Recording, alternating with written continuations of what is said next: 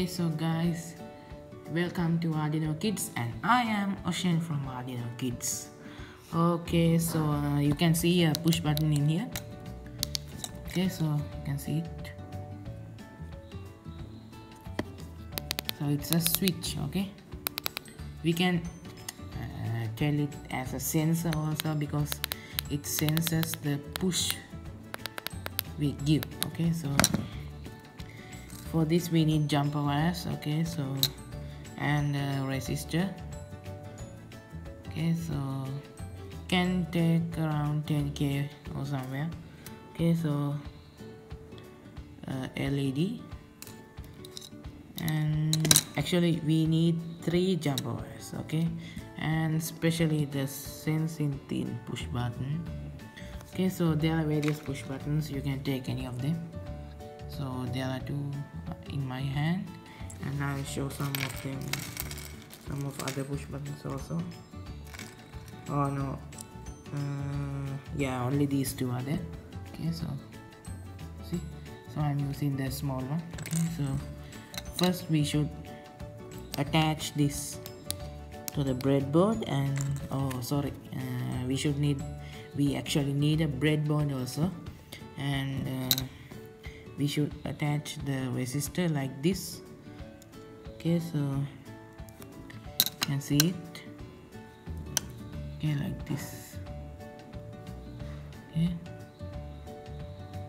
so like this, and then the jumper wire to here. Okay, so then just leave it, and then fix the LED positive terminal to the resistors other end, and the negative terminal to the negative line of the board. Okay, so then we need the Arduino board also, so I have connected this for the laptop, and you can connect this for even the power source. No code is required, and we are only using the 5V pin and ground pin.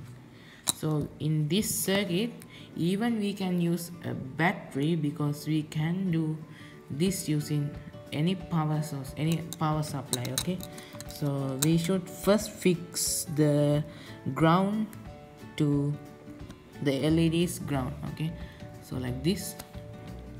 Okay, so and the black wire, that means the 5V pin wire. Okay, so fix it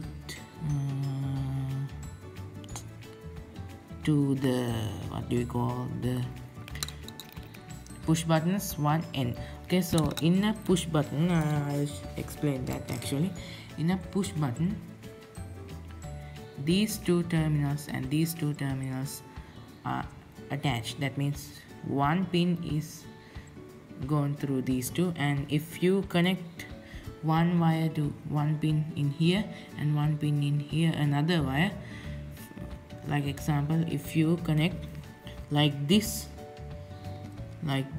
and if you connect the LED's positive terminal like this, and then the 5V pin like this, it will start up.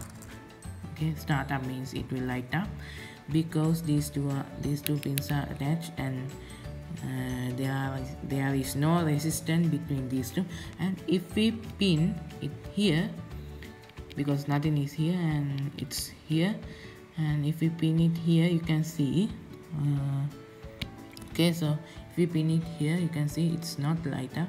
When I push this button, it's light up, and if we should, that means if we push 1 time like this, okay, so when we are pushing only, this light is lighting up, and if we release even by 1 push, this could light up by a code.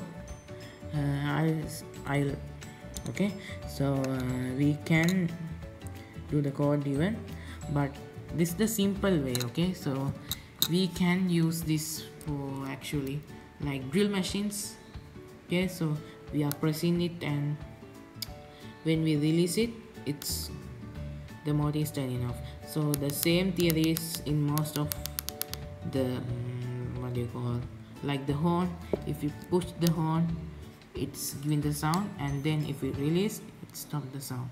And you can see we can use this cable to give the power. And okay, so that's all in this video, and please sure to subscribe and also like our videos, and please don't forget to share our videos, because other people also can learn about this Arduino board, because this is the next world generation, and because we can use this for improvement of our generations, and we can improve our mind and knowledge about Arduino, that means about robotics, by this Arduino board, by learning about this Arduino board. Okay, so thank you for watching. Bye. I'll see you in the next video.